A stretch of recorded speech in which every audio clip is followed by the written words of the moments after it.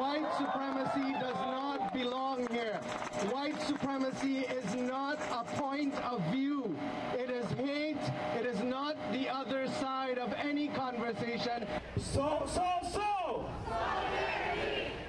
An anti-hate demonstration is underway on the front lawn of Queen's Park, denouncing recent white supremacist rallies here in Canada. I'm Faiza Amin. Today's event comes as an anti-immigration rally scheduled to take place in November right here in Toronto. And this is a response to, the general trend of hateful acts that are in public spaces. All of us or none of us.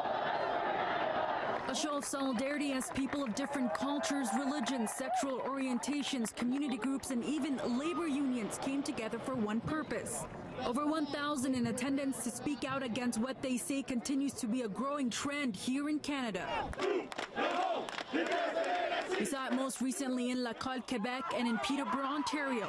In both cities, alt-right demonstrations billed as anti-immigration and anti-Trudeau rallies were organized. Now it seems Toronto may be next. Which is my area. There's an anti-Trudeau rally.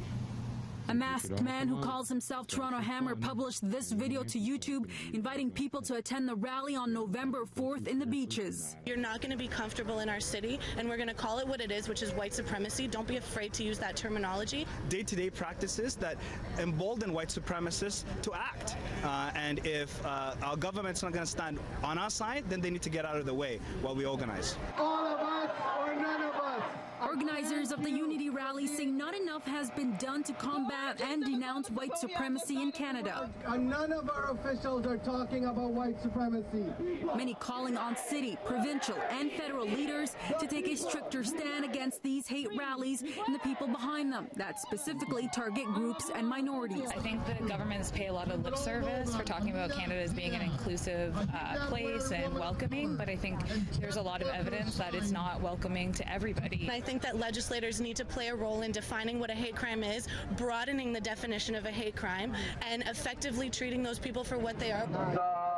As the over 1,000 in attendance rallied onto the streets today, they're also reminded this conversation goes just beyond today.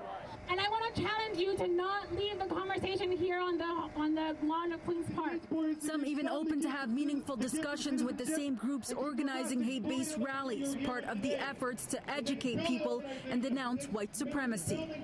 We're not really about showing up and actively countering. That's more of a hostile take. We're about conversation. We're about unity, obviously.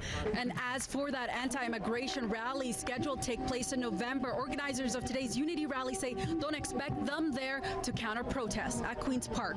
I'm Faiza Amin for City News.